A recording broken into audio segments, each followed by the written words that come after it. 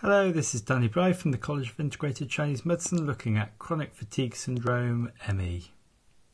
Remember, this is for acupuncture students only. Please pause and read this. So the typical symptoms of muscle fatigue, aching, cognitive dysfunction, sleep disturbance are caused by a lingering pathogenic factor. And this is complicated by various underlying deficiencies. So in about 60% of cases, this is a result of a viral infection. Wind cold, wind heat, often complicated by dampness. Now, usually the Wei Qi is responsible for throwing off and complete recovery from these invasions, and that relies on the lung Qi and the kidney or the Yuan Qi. And our Wei Qi relies on the Ying Qi for its nourishment, and that means our spleen Qi and our lung Qi, which itself relies on the strength of our reserves, our diet and our lifestyle to remain healthy. If our body fails to eliminate these pathogens completely, we get left with a lingering pathogenic factor, usually a mixture of damp and heat, but can involve a hard phlegm and wind. And as our Wei Qi struggles in this battle with the lingering pathogen, more and more of our reserve army or our Ying Qi gets drawn in, and our systems gradually get more and more depleted, and hence the cycles of flu-like symptoms and exhaustion. So why are these invasions not thrown off? If before an invasion we have weak Wei Qi, weak Ying Qi, or an internal build-up, or if during the invasion we don't get enough rest, we're stressed, or we have inappropriate treatment, then the pathogenic factors can remain, become a lingering pathogenic factor, and transform internally into damp or heat. And what about the 40% that don't come after an invasion? These are due either to latent heat or to yin fire, which we'll explain in a minute. If the lingering pathogenic factor is damp, which is most common, it can affect the head, giving poor memory and concentration, muzzy head. It can affect the muscles, giving muscle aches and tiredness, heaviness, and it can affect the spleen and stomach organs, giving digestive and abdominal upset. If there's heat involved, we see the usual symptoms: thirst, night sweating, sticky yellow tongue coating. And if there's thick phlegm, we see swollen, knotted glands. Always get these checked out, and typical signs of phlegm. As well as the spleen and stomach, and it can affect the liver and gallbladder and the bladder, giving typical symptoms. Latent heat or spring heat occurs when a pathogenic factor invades but shows no symptoms, traditionally in winter, but more often when we're overworked. And then later, traditionally in spring, but usually now when we're stressed or when we get another wind invasion, the symptoms manifest as internal heat.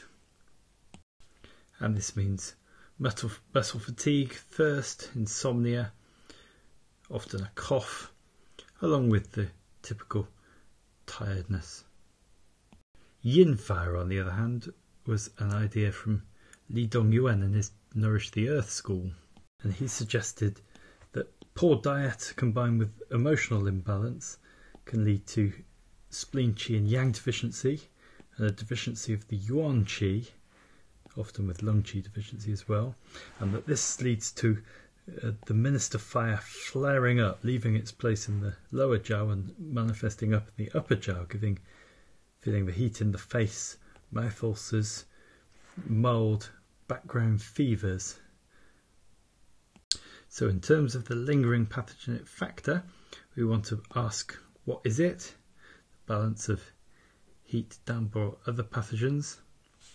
We want to ask, how did it get there? Was it post-infection? Or was there no infection at all? And we also want to ask, where is it located?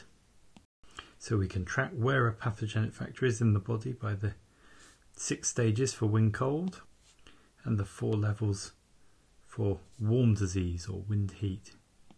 So with wind cold, we start off with a typical head cold or chill. It then progresses to a more flu-like presentation with the 4 bigs, so big pulse, big thirst, big fever, big sweating. If it's not properly expressed, it can get stuck in the Xiaoyang, which is the triple burner and gallbladder, where the pathogen is half internal and half external. So the Xiaoyang acts as like a hinge in between the Taiyang and the Yangming levels. And with a Xiaoyang pathogen, we get typical cyclical, recurrent or subacute symptoms and the very typical alternating chills and fever. Along with this, we get signs of heat rising up and affecting the gallbladder. We get the gallbladder channel blocked, so typical hypochondriac and chest pains, feeling blocked or feeling stuffy, and we get a very typical half a tongue coat or a wiry pulse, which looks like this. So the pathogen can get beyond these stages and affect the Taiyin, the lung and the spleen, and the Shaoyin, the kidney and the heart. We often see progression to these organs.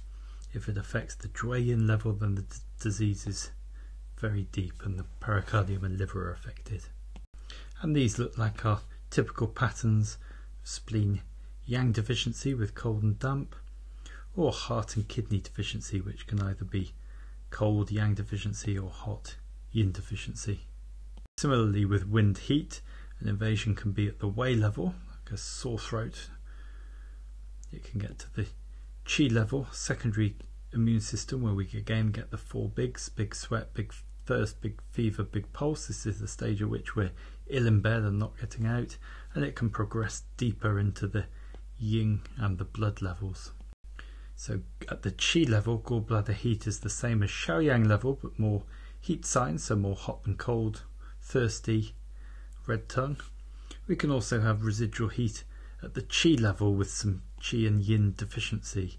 This can affect the lungs, giving a hacking cough, it can affect the stomach, giving nausea and vomiting, or it can affect the Shen and give restlessness, insomnia, irritability.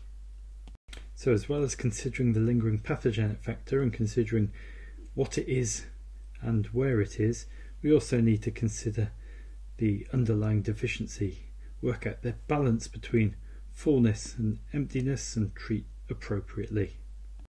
So typically yang deficiency of the kidney and spleen,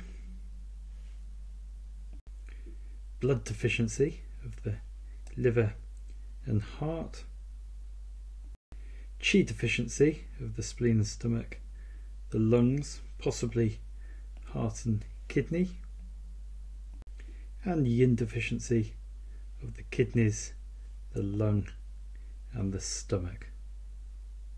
So to review, an onset with an invasion, some lingering pathogenic factor. Onset without an invasion, we think about latent heat and yin fire. We want to know what's the pathogenic factor, usually damp and heat, but can be other things. Where's the lingering pathogenic factor? Is it the Wei, the Xiaoyang or Qi level, and which organs are involved? We want to consider what the deficiency is, which organs are involved, which substances are involved, and what's the percentage of deficiency and fullness. We also want to consider the CF and which blocks we might need to treat, and we need to consider liver Qi stagnation. That's a very brief introduction to ME and chronic fatigue.